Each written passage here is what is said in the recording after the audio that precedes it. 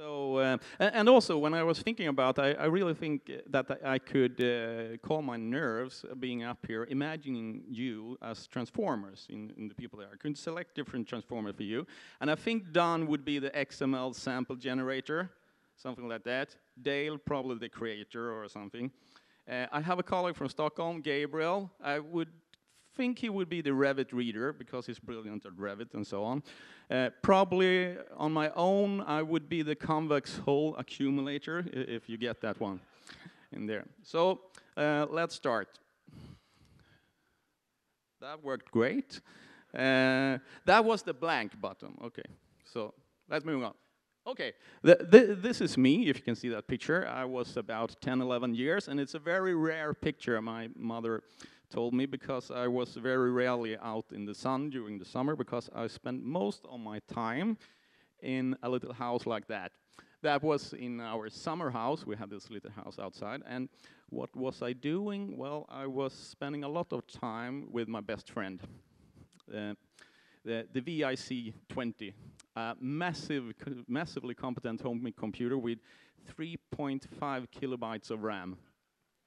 Enough to play games. This was the Blitz game. It was very, very entertaining. I played a lot with that one. And then I moved on. You got better computer. This was the Amiga, the Elite, which is now out in a new version on Kickstarter. I can truly recommend that one. We had the Lemmings for Amiga, and so on it went. It turns out, I did some calculations here, that I have about 30,000 hours of gaming experience. I know this stuff, apparently. I spent probably as much time removing the copy protection on the games. So this is a very long time ago, so I can say that. So hopefully this is good news for you who have kids who play a lot, that kids don't necessarily turn into zombies if they play a lot of video games, which is stated here, state-of-the-art research here. And good to know, because we were talking about zombies previously.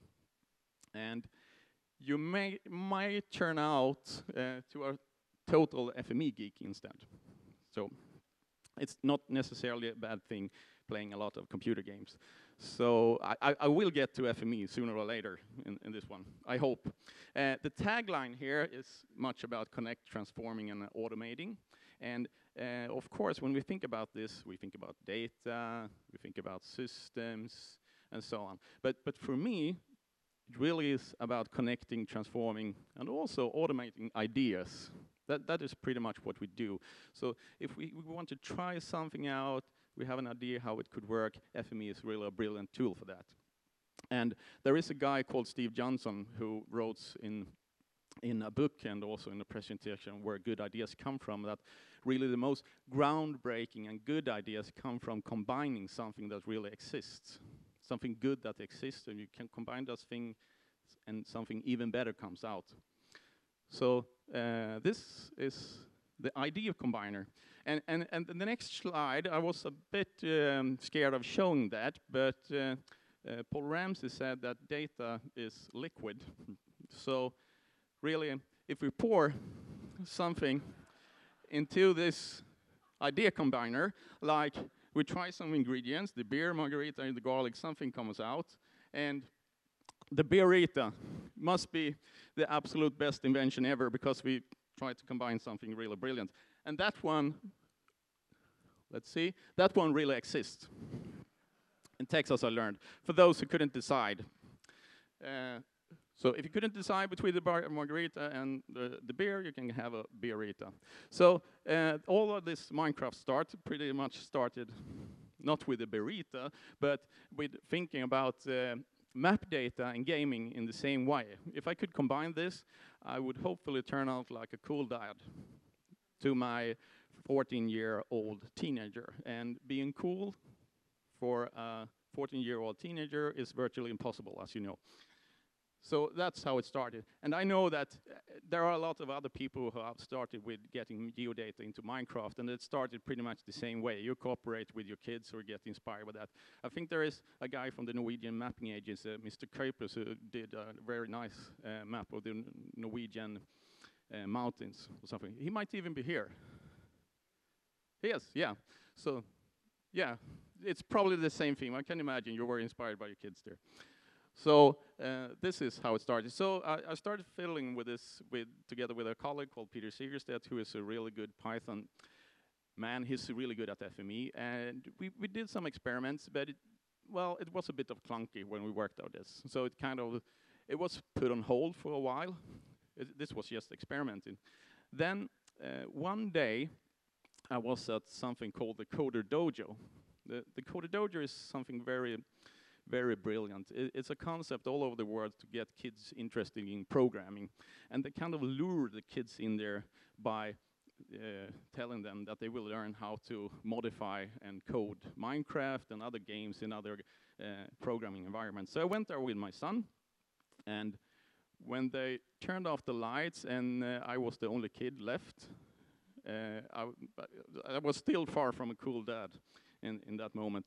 But then I realized when we looked at how they could modify the gaming environment for Minecraft, there are server components. And then I got this idea that maybe we can get data into Minecraft. How many have played Minecraft or have kids playing Minecraft? It's quite it's like a Lego game, we could say that's when you play in there. So I started experimenting there, and it was really, then I realized that we don't need much code at all to get this working, because on the the server side of the game, there is possible to connect to web services. So I really tried quite easily to set up FME server streaming JSON data, not XML, but that's okay, I think JSON still, XML's little brother, streaming points to the server, the gaming server, and this really worked very well. I think it was 7 lines of code on the actual server. The FME workbench was a little bit more complex, but not super complex. So this below there is a Minecraft selfie of my own. I put there as an orthophoto. And also trying with some OpenStreetMap data, putting that as a map in there, and then you could build along the footprints. And this is the great thing with FME. If you have something working, you can pretty much get anything through that workflow. So this is IFC data, and also Google Earth stuff, KML there. And then one day, last summer, I was contacted by the Swedish Center for Architecture and Design, who had heard this, that they had a way of doing this. And they asked me, can you put the entire Stockholm into Minecraft? And as I'm a pathological yes sayer, I said yes.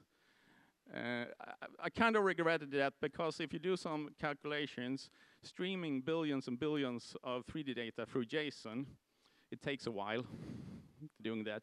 But hey, it was a good challenge. And really what they wanted to do is they wanted an exact replica of Stockholm as a ground for people to build new buildings on. So we got the topography, the hydrography, the properties in there, but we left the buildings there. And also we set up something by the help of PostGIS in the background. We loaded PostGIS with the properties, the borders in there. So when people logged into this Minecraft virtual world and started building, they were only allowed to build on a property where they got a permit. And this was automatic. And we loaded PostGIS by that, and we set up a smaller Java plugin on the other side. So I'm going to try to show if the technology is with us. Let's see how this looks. Okay, so this is how it looks when you have logged into the Minecraft world. And now I am the Swaco user, so I am close to my spot. I, of course, got the Swaco property here. And that house we see there, which is all bricky, it comes from a Google Earth or a KMZ model, which has been imported with FME. So when I land on the ground here, you can see that I tried to place a block here along the road. But as I'm not inside my property, I'm outside the property borders, when I hit the ground here, PostGIS is asked, am I allowed to build here? And if I'm not, the block is removed. So if I soon move into the property, okay, now I'm inside, now I'm allowed to build. So here I could start building something or changing something. So I will build a small brick wall and put up a sign. So, and you need this, this kind of user control, because the first thing that happens if you put a game up, a server like this up for kids, they will try to blow stuff up. And that's really true, because it's fun, of course, and doing that. But it also was an idea for the Center of Architecture Design that they really wanted to see how the city evolved with the same rules for buildings. So, and this really happened in Denmark, who released the entire nation in Minecraft recently, and it blew up. And this is the result from the Blockholm experiment. All the buildings you see here were built by kids or even grown-up people who logged into this game and created all these interesting buildings.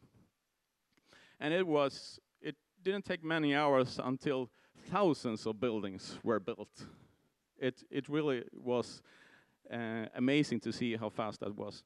And now the people here are speaking Swedish, so I won't even bother trying to translate in real time. But they are talking about the importance of how it should be easy to build in here. And Minecraft is perfect with that, because the blocks it's pretty coarse and it's fast to build in here.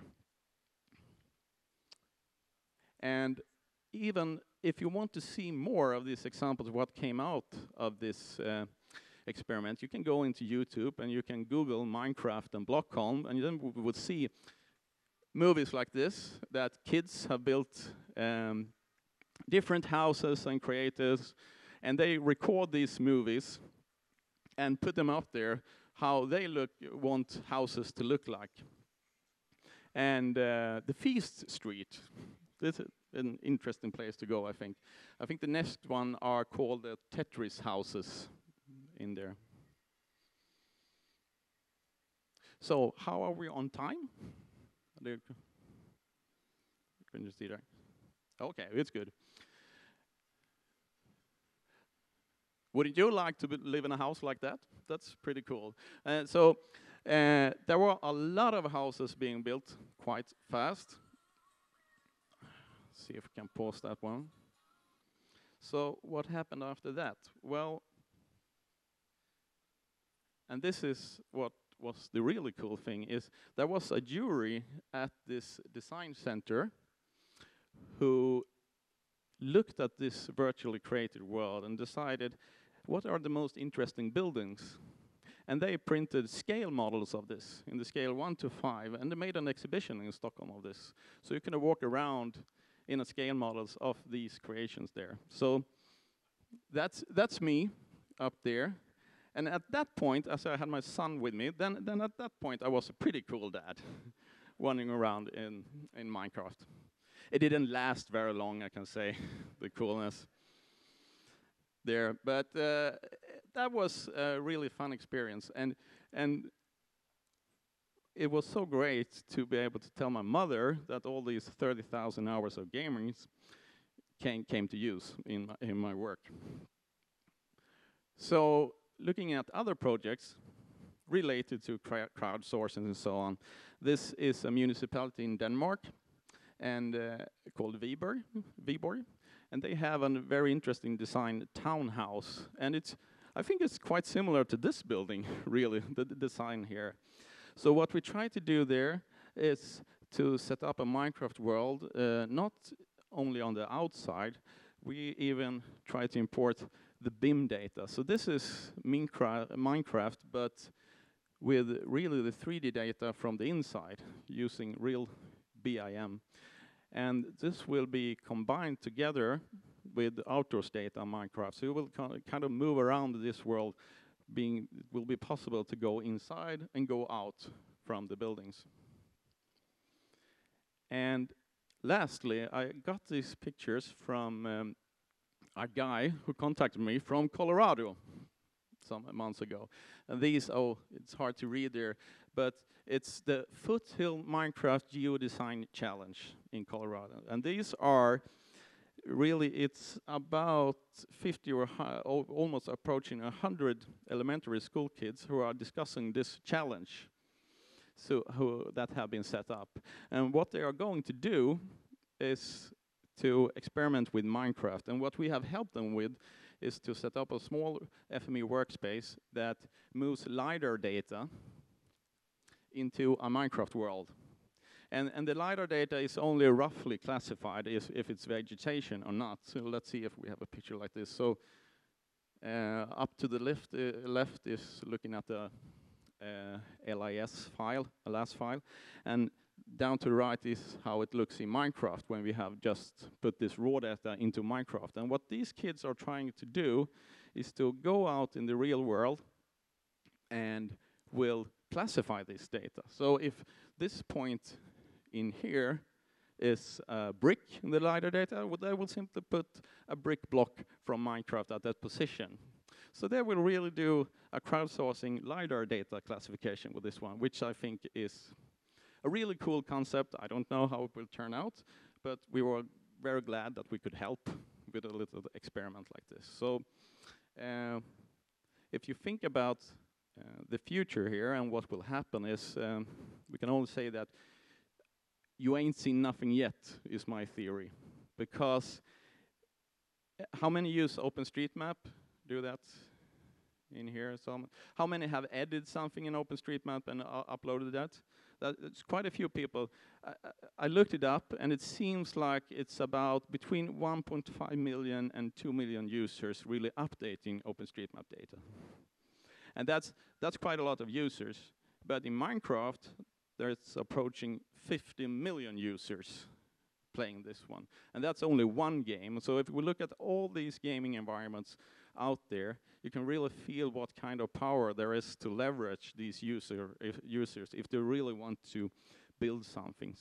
And you can really say that there is a role for FME in this one, both getting data in there, but absolutely to get data out of that.